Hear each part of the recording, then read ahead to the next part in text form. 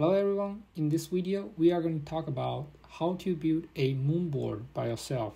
And I promise you that as long as you have some basic knowledge about carpentry, you can do this by yourself.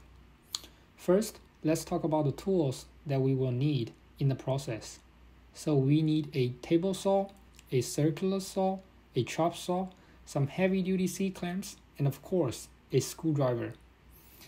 And for my specific MoonBoard, I do have some specific design criteria. First of all, I want the MoonBoard to be freestanding. Secondly, I want it to be able to fit into my living room, which has a 9-foot tall ceiling.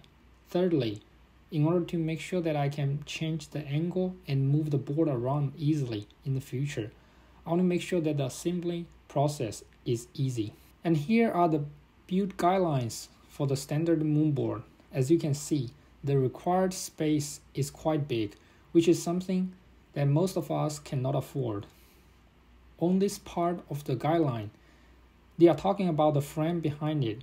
And as an architect, I can promise you that it is very hard to find plywood on the market that is thin, light, and also able to safely span more than 800 millimeters easily. So as long as you are building the frame by yourself instead of ordering all the parts from the official website, do not use the frame design that is provided by this guideline. Next, let's get into the details of how they align the grid of the MoonBoard. In order to balance the users from both metric and imperial systems, the MoonBoard company created these sets of drawings both in metric and imperial units. As you can see, they created this grid system that the spacing in between each hold are consistent, so that they are always 200 millimeters apart on the x-axis and 200 millimeters apart on the y-axis, except between row 6 and row 7, and also between row 12 and row 13. As you can see that the spacing between row 7 to the edge is 100 millimeter, and the row 6 to the edge is 120. This also applies to the spacing between row 12 and row 13.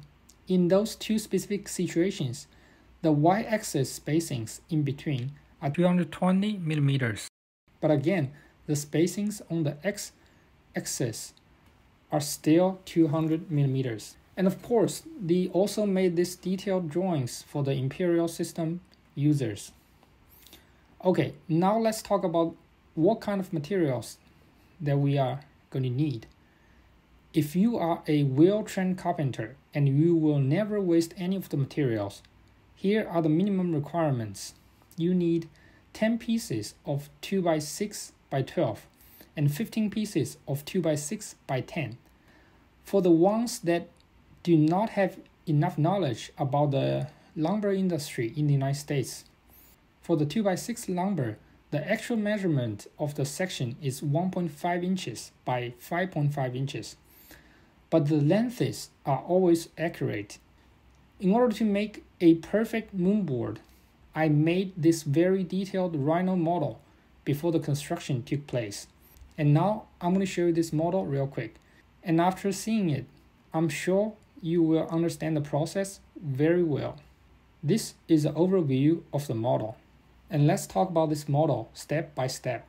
First of all, I brought this picture into the environment and set it as a reference. Secondly, I generated the grid system accordingly.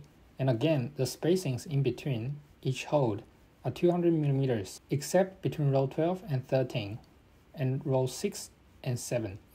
And the seams in between those rows are the edges for the plywood. The third step is to develop this frame.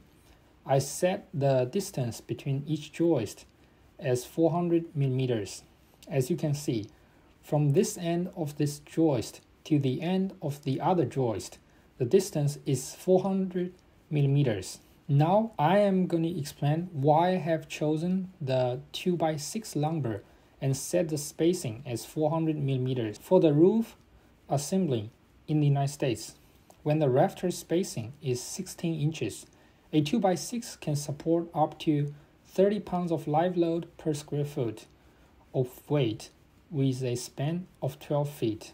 In our case, the length of the joist is exactly 12 feet, but because it is tilted, the real span is only about 9 feet. And other than its own weight and the plywood, the frame only needs to hold the holds, the T-nuts, and the climber's weight. In average, that is only about 2 pounds per square foot. So 2x6 is more than good enough for the span, and I decided to use 400 millimeters, which is about 15.7 inches, as the spacing in between. When we pull up the grid, we can see that this column of holes should have open space behind it so that we can put the T-nuts there. And the span between the two central joists is about 25 inches.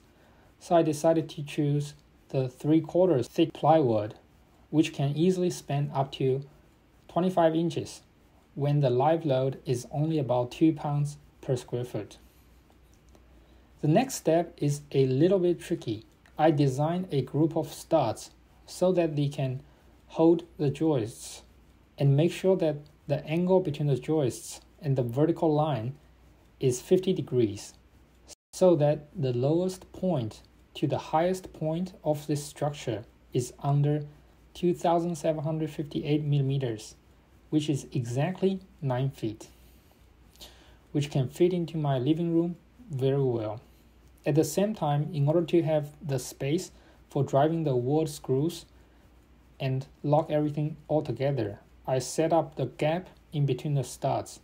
I do recommend that each connection should have at least 3 inches long wall screws, but also do not put too many, since too many screws might damage the wood. The following step is to put the temporary support up, so we can build the supporting structure. Again, in order to make sure that the structure is strong enough, I designed this sandwich-like double column assembly. I moved the studs in both ends inward a little bit so that the horizontal member on the ground can stay on the same plane as the joist on each end, so that I can put the sandwich-like pieces around it. The next step is to get rid of the temporary support. And finally, it was a time to install the plywood. I used 5 sheets of plywood in total, which includes a half sheet for the kicker board on the bottom.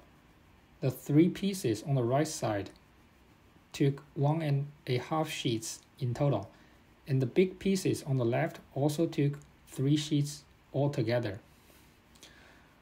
I'm going to show you the real-world construction process, and I will also upload this Rhino model to the description of the video. Please keep in mind that in order to fit the MoonBoard into my living room, some part of the kicker board has been revised. And if you have enough space for a 40 degrees full-size MoonBoard, please contact me and I will give you a revised model.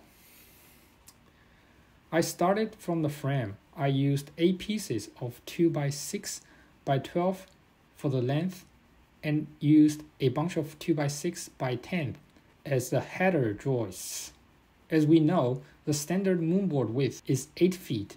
I choose to set it as 10 feet here so that I can make sure the columns will not be on the way when I am climbing. Here are some details of the vertical studs, and those images and videos explain how the parts are assembled together in order to support the span in the end. The next thing that I did is to screw those studs to the lumber so that it can support the whole frame at the end.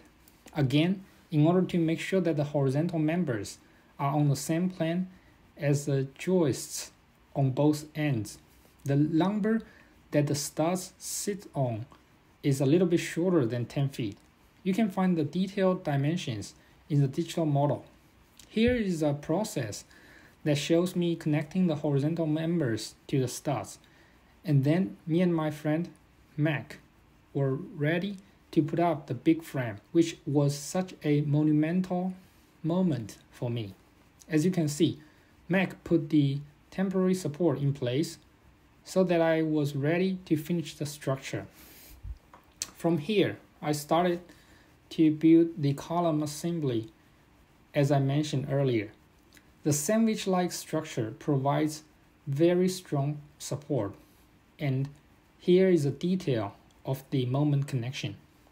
I put 4 pieces of 1/2-inch diameter, 7-inch long bolts on each end, and again, they are super strong. Aligning everything together was a crucial part, and this clip shows me we're drawing the guidance for the drilling process. Again, just repeating the previous process on the other side, and as you might have noticed, I have been using those big C-clamps for all kinds of situations. I believe that each of them is about $60, and I think that you should get at least 2 of those if you are trying to build this by yourself. Again, here are the details of the moment connection. Finally, I was working on the last moment connection on the top, and here is the detailed view of the specific connection. Warning, this is something that I want you guys to avoid, which is to draw the guidelines after installing the plywood. It is a very bad idea. Please finish all the drilling processes and install all the T-nuts before installing the plywood. Do not do it after. Finally, I think we are at the hardest part, which is to install the plywood.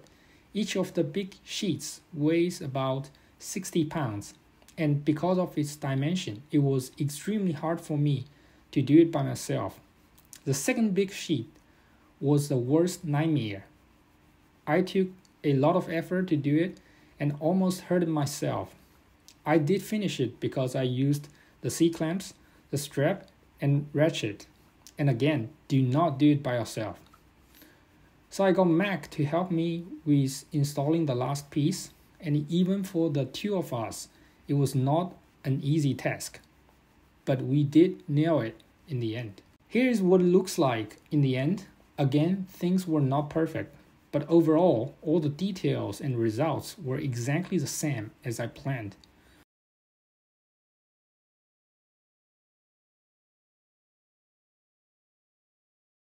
All the parts aligned very well, and the seams in between the plywood were tiny.